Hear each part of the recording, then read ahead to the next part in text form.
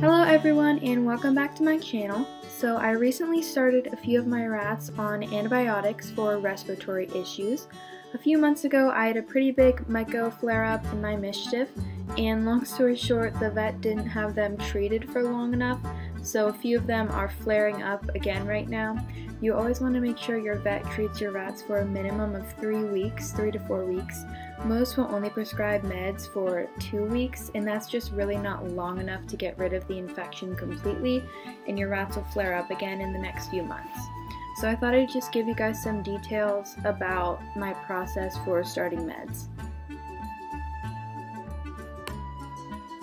So first you can just see me getting the supplies I need out of my first aid kit.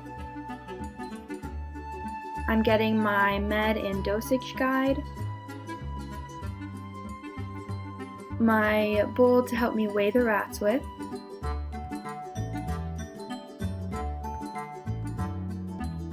of course the medications. I'm putting them on doxycycline and enrofloxacin. And then I need some syringes, so I'm just getting 2 1 ml syringes, some airtight containers, and then some baby food to mix it in. This one's banana.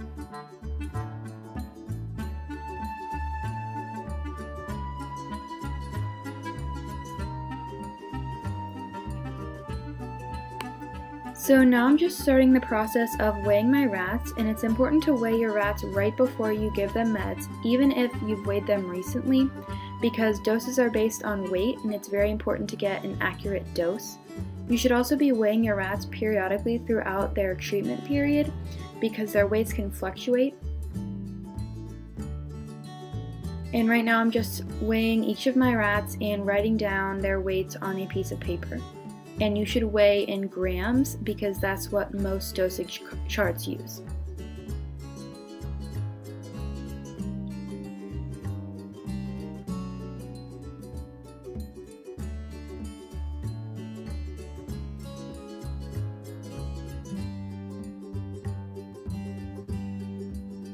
So now I'm just looking in my dosage charts, which are printed out for me, and I'm writing down the accurate doses next to the rats' weights.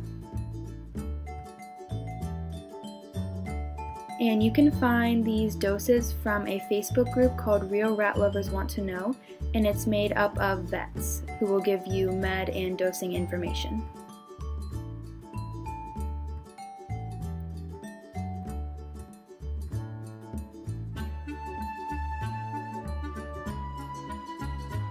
Now I'm just flipping to the other medication and writing those doses down also.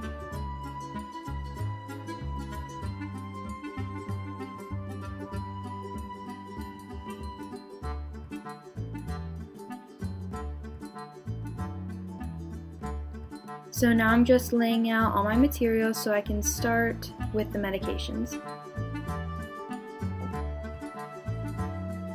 So first I'm just labeling my 2 airtight containers with some Sharpie, and I'm labeling 1 for each of the meds.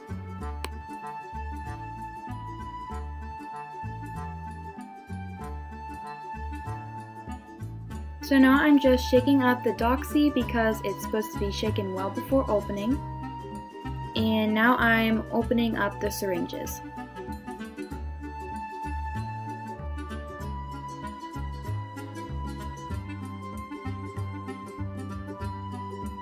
And now I'm labeling these syringes because you shouldn't be using one syringe for 2 different meds because you really don't want them to be mixed together in the bottle. So what I'm doing is taking 2 pieces of black Gorilla Tape and putting 1 on the doxy syringe and 1 on the doxy container so I know that they match.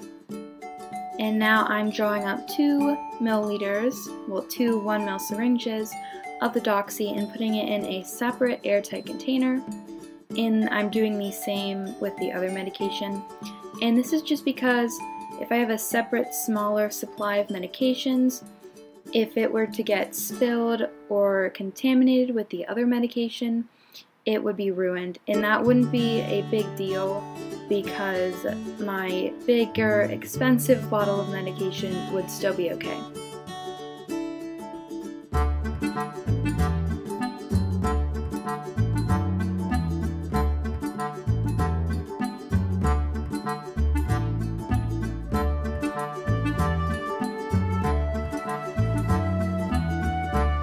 So now I'm just starting mixing the meds. So I'm getting some banana baby food into my little mixing area. And this first med mixing is for Pippa. And I'm putting in her dose of Enro.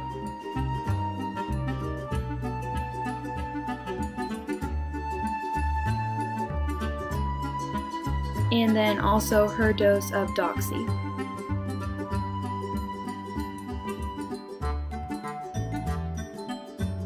And then I'm just mixing this together, and here she is eating it, and I have them eat in a separate play cage just so none of the other rats in the cage who aren't getting medicated manage to eat any of the medication, because they will steal it from each other.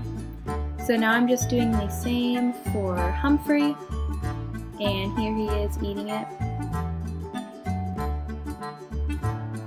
And then I'm doing the exact same thing for Gus.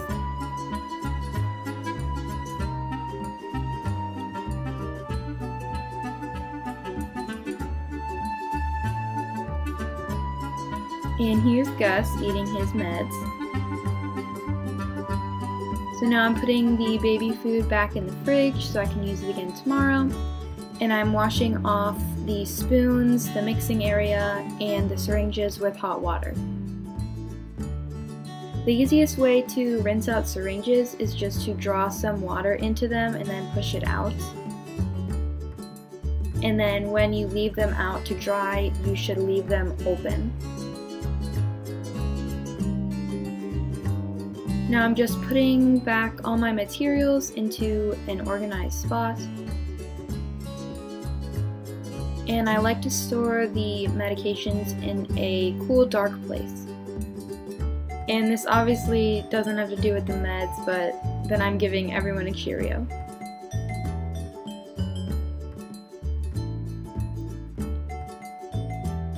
Or 2 Cheerios, I guess.